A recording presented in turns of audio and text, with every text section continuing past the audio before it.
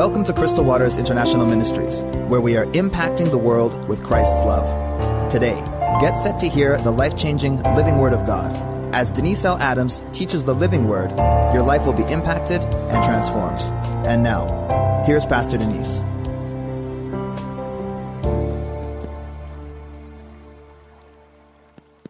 Well, hello, everyone. I'm so glad you're with me today. This is part 2 of our teaching on Let the Word Drop. This is our prophetic course, our prophetic training.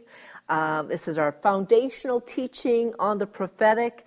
It's to give you a good base, a good solid founding in God's Word regarding the prophetic.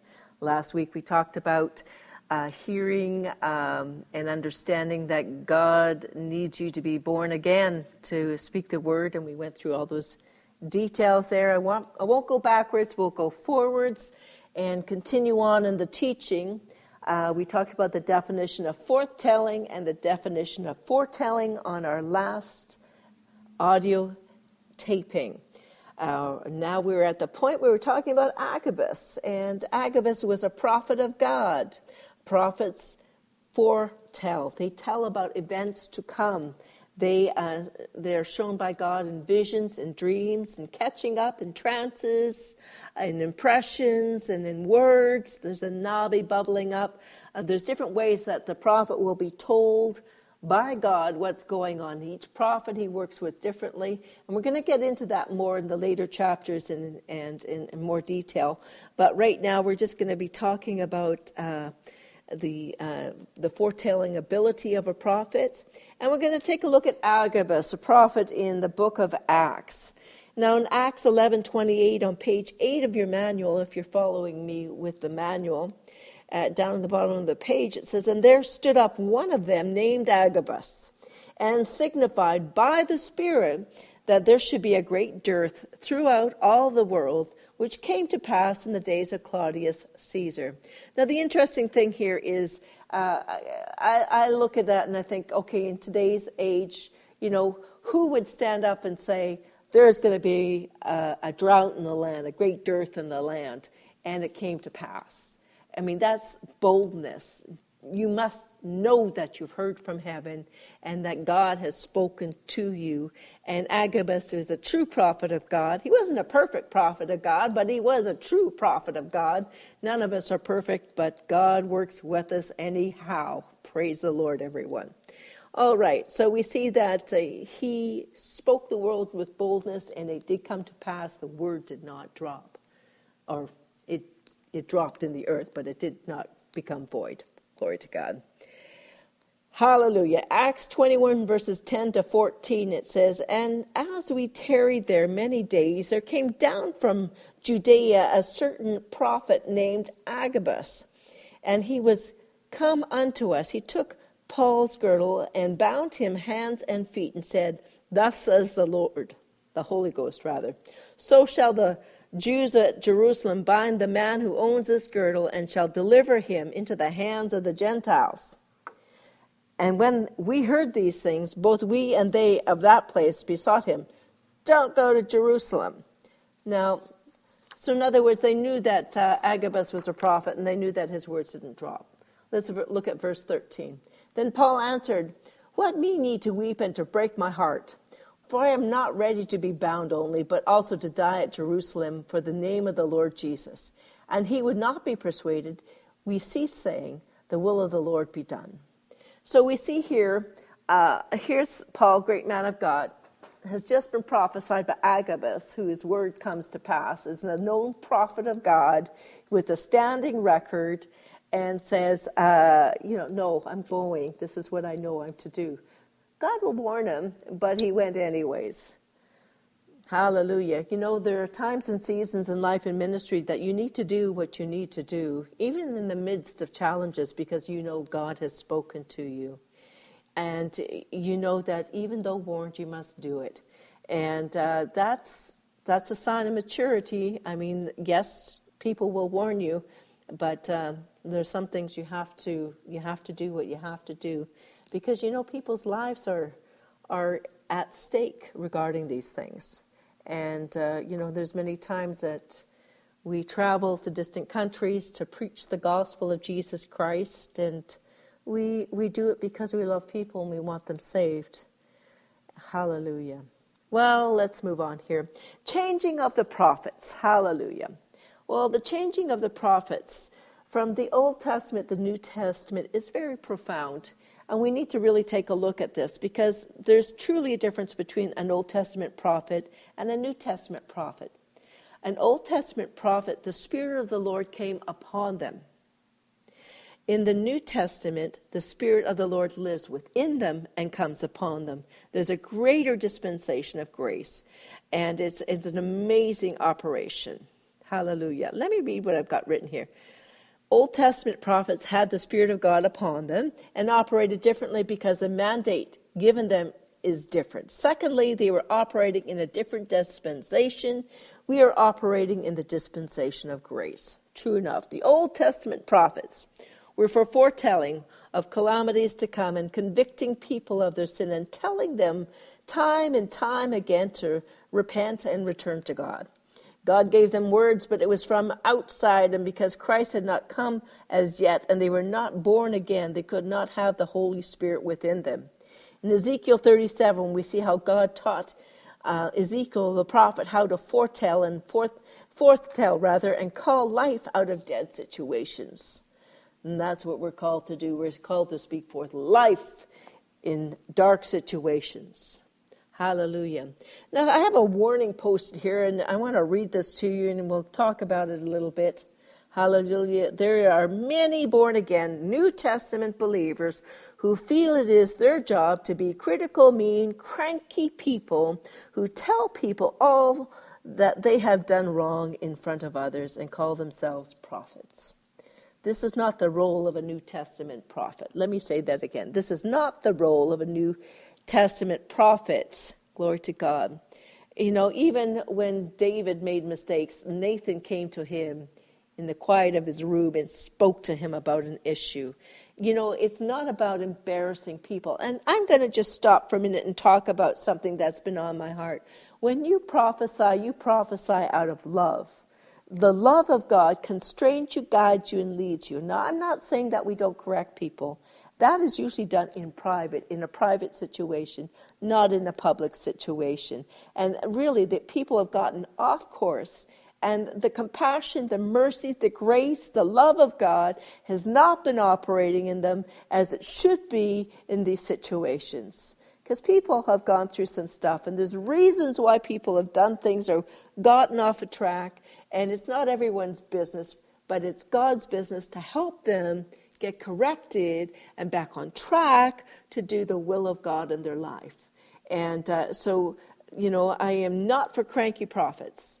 Not for cranky prophets. You know, there's a time and a place for it, and that's key. There's a time and a place for it. And usually if God is showing you something that needs correction in somebody's life, by all means, get on your knees and pray for that person.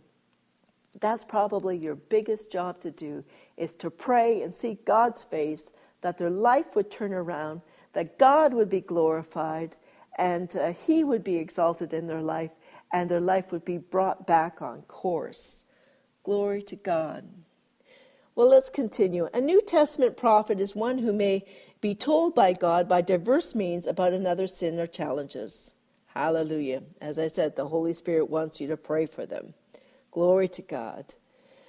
And even if you're an intercessor, you're a prophetic person, you're not a prophet, you're a prophetic person, and you're seeing stuff and you're hearing stuff. God trusts you enough to keep your mouth shut and go in prayer privately on your own, not with a group of people, on your own.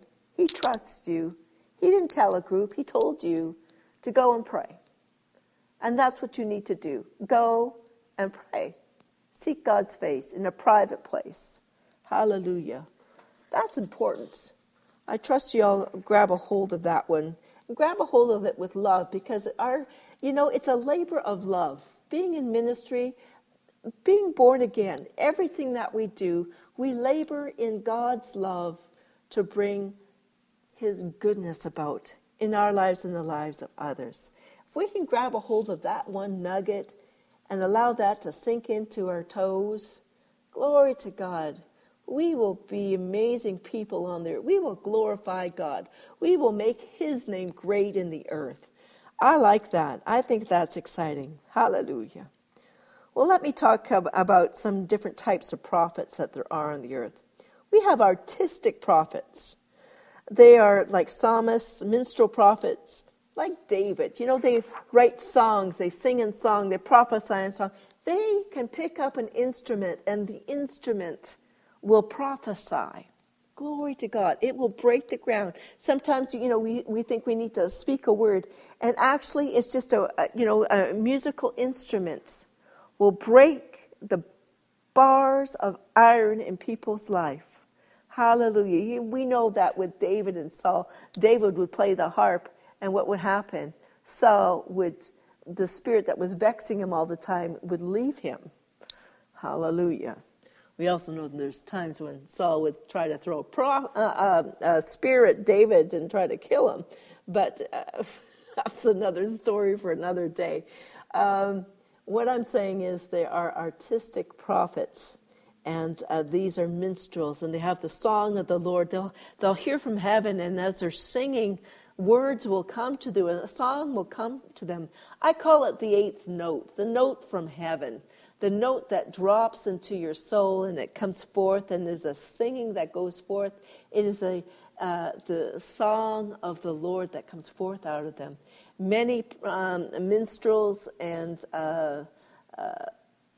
singers, these people, they have the ability to pick up what's happening in heaven and bring it to earth for the now moments of God.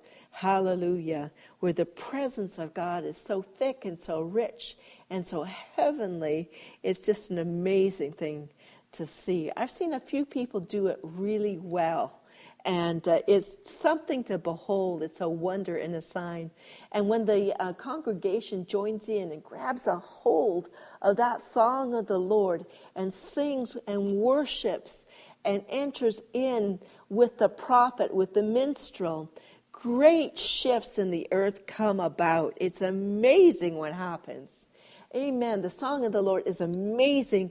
And you know, I've even heard the cymbals and the drums prophesy. And as they crash, they're breaking barriers and limitations and strongholds and demonic influences off of the lives of people and even in territories and situations. And lives are changed and transformed. It is amazing. Hallelujah. God is so amazing. You know, music is the sound of heaven. Music, hallelujah. The worship that goes on in heaven, just, it is awesome. It is awesome. Praise God. Well, let's talk about the next type of prophets, Nabi prophets. They prophesy from the bubbling up of the word inside of them. Peter and Nathan were examples of this. From the inspiration they prophesied. It's just like it's kind of bubbles on the inside of you, and all of a sudden these words come out. It kind of starts something like, you may have one word. Let me give you an example. The Holy Spirit asked me to go to the mall about a couple months ago, and I went to the mall, and he says, you're going to prophesy to everyone with a cobalt blue T-shirt on them. I'm going to have a word for each and every one of them. I want to show you something. So I thought, okay, I'm going to do this in boldness, and by our faith we operate. And I thought, all right, let's do this. And I thought, oh, good, there won't be too many cobalt T-shirt people. This is going to be easy. And all of a sudden, I walked into the food court at the mall where I live, and I just saw blue cobalt T-shirts everywhere. And I kind of went, okay, well, let's do this. Well, I went one by one to different people, and I would start out saying that the Lord is going to do something amazing in your life in this next month. That was the word I had to give them. And then all of a sudden, there would be a bubbling up, and there would be words that would come for each of these people. And you know what? These people, they had tears in their eyes, and they hugged me, and they said, thank you. And they were so appreciative, and God touched their hearts so amazingly. It was wonderful.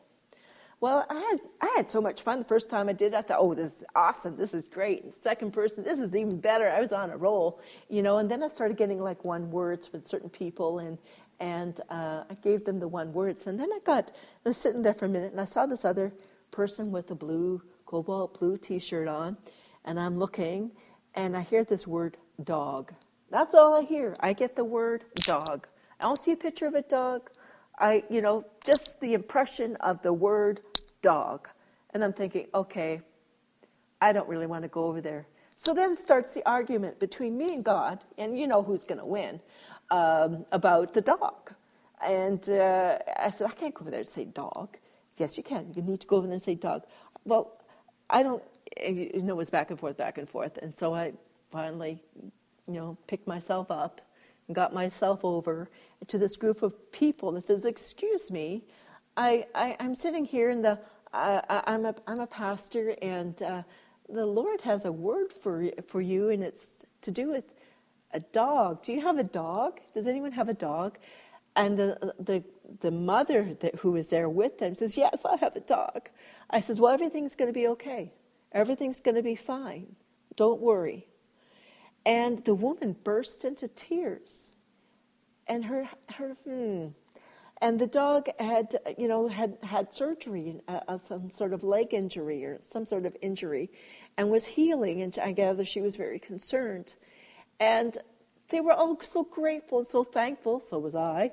But God released that word, and it was so wonderful, But took a lot of boldness to do that, It took a lot of boldness to go over there and say, okay, this is the word for you now.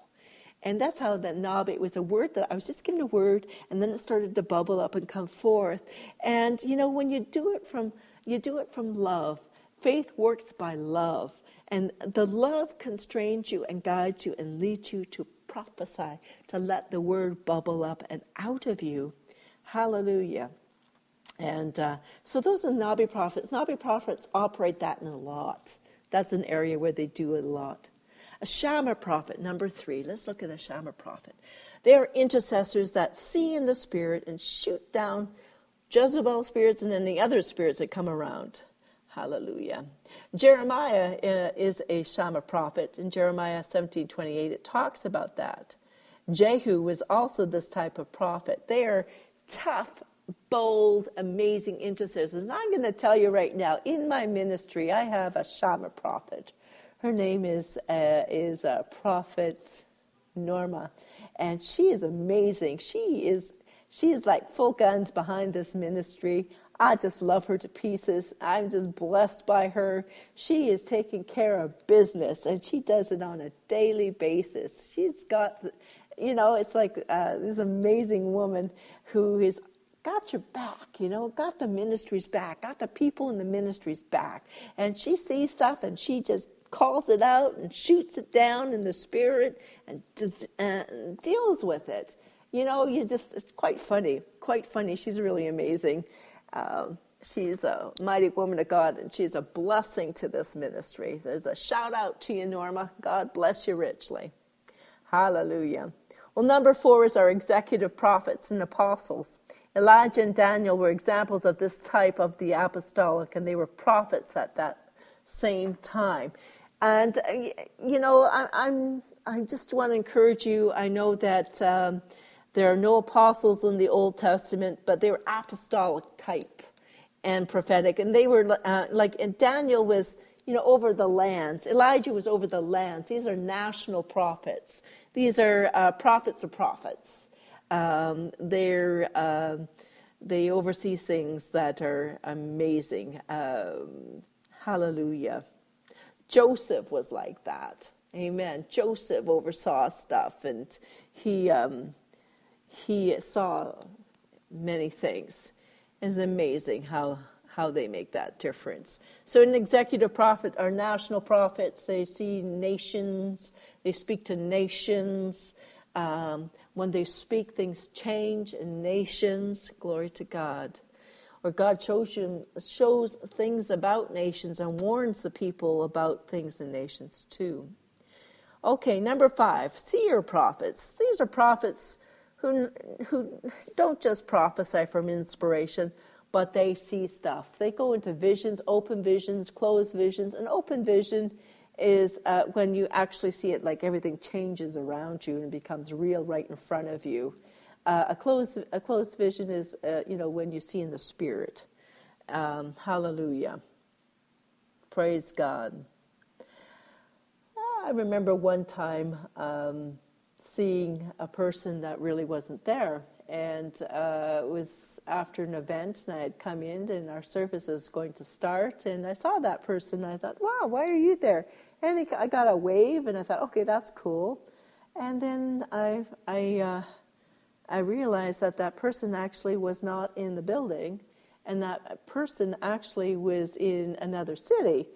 And I double-checked with the senior pastor at that time, and he said, yeah, and I told him what I saw. And the interpretation I got is, God comes in the form of another man, right? He comes in another form. And he came in the form of someone I knew as a friend, and sort of was just acknowledging what I had done at the last meeting I attended prior to coming.